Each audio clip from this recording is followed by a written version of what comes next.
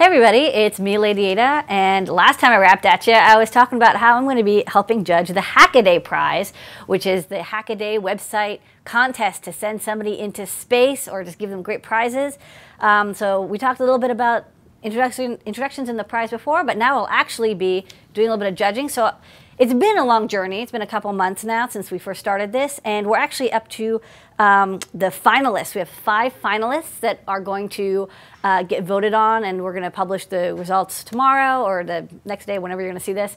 But before I actually do my final judging, I want to just talk about each project and what I really liked about each project. All of them are just amazing, excellent projects. And I'll be going them in order, starting with the ChipWhisperer, SatNOGS, Rasputin Pie, Portable SDR, and ARQ Copter. That's not in any order of like bestness. It's just the order that came into my spreadsheet. So probably some sorting ID number thing. But let's start with the ChipWhisperer. So the ChipWhisperer is what I thought was really good about this project is it's the most Hackaday-esque one. I mean, it's all hack. It's like hacks all the way down, hacks on top of the hacks. This is an intense project, extremely technical. It's a great hacking analysis tool. This one is just it's magical. I didn't even realize this stuff was possible, doing glitch attacks on chips. I mean, it's all theory, but then, this project actually brings it into reality. And so that's what I thought that this project was just so awesome. It was so magical and amazing, and I totally want to get my hands on one. And most importantly, I think that whatever the future is for this project, you're going to be seeing a lot of cryptanalysis and firmware analysis that comes out of this project on Hackaday. So this is going to be I can't wait till people get their hands on this and they totally start cracking all these great chips and maybe crack some bootloaders and stuff. So the ChipWhisperer is awesome, extremely technical project, near to my heart. I really want one. Okay, next up is SatNOGS. And this project I think has a lot of soul to it. It's a very collaborative project. All these people showed up in the final video, which is really great. And I can tell that it teamworked together.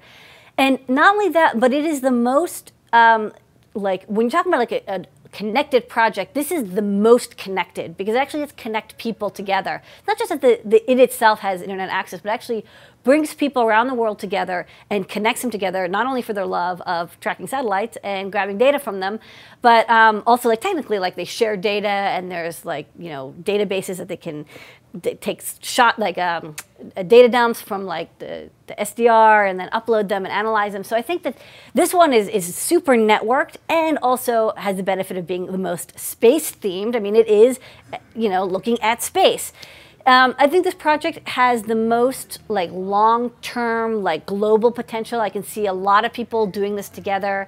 I like that it combines not just electrical engineering, but also mechanical engineering and robotics and software and people who just really love to do space exploration and space analysis. So I really like SatNOGS. It's an excellent project as well. It makes me wish I had roof access because I would love to take part of it. Next up is the Rasputin Pie. This is a Raspberry Pi powered Raman spectroscopy blah, blah, blah. It's a device that lets you look at the emissions from pointing a laser at something and seeing how the laser affects the spectrum, the light spectrum that emits off it. I don't actually completely understand it.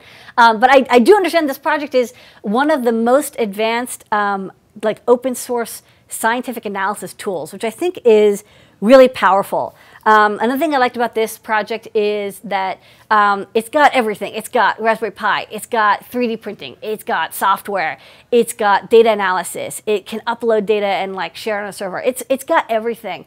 It's probably better than most Raman spectroscopers that you could buy through a scientific catalog. And that's what I think we're talking about open source. This is where open source comes into. It's about taking something that's already out there and making it better, making it open so people can use it. And I think that this is definitely the project that's going to be built by the most number of students. I'm going to see one of these in every university within 5 years for sure. This is a powerful project, and I just love every maker technology is in there. All right, next up is the portable SDR, and this project is also kind of interesting because it takes the idea of connectivity to a lower level. This is actually like a connectivity device. It's meant for connecting people together. It's a software-defined radio, and so you can use it for voice or data communications.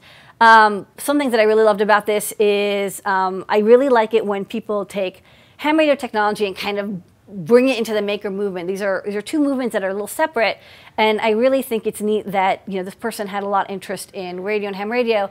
And usually, the maker groups and the SDR ham radio groups aren't as connected, but now they're starting to join up a little bit more. And so this is a nice mix of, it's got a display and it's got this beautiful enclosure that was machined out of like a solid chunk of metal, a nice case, and there's software and there's an interface. And what I also like about this is that you can tell from the video tutorial is that the creator of this project wants to use this project on a daily basis. This is something that he created because he wanted to use this and he wants his friends to use it. So it definitely has a lot of heart in it, and I can tell that this is like a labor of love.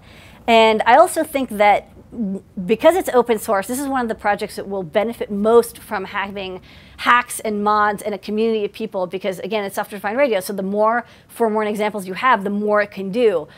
So as this project gets to the kit level and gets released out to more people, I think you'll see a lot of really great projects that will make this a very powerful tool for all sorts of radio uses. Okay, and finally, we have the ARQ Mini. The ARQ Mini is, definitely wins the prize for looking most like a product from Apple. I love the finished look of this. It's got like the capacitive touch wheel on it.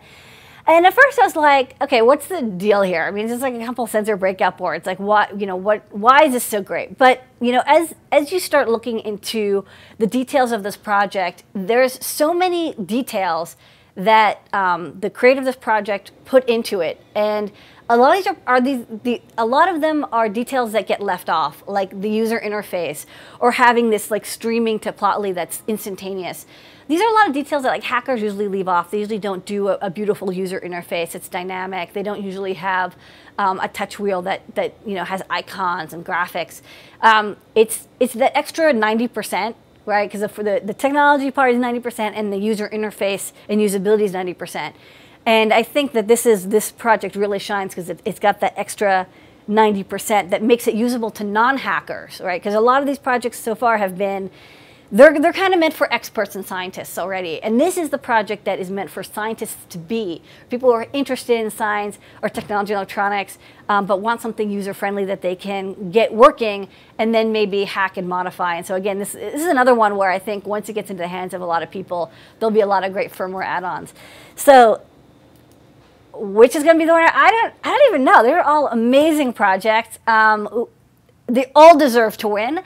But tune in shortly and we'll see the results of all of the judges coming together and picking on what they think is the best. So stay tuned. The winner of the Hackaday prize.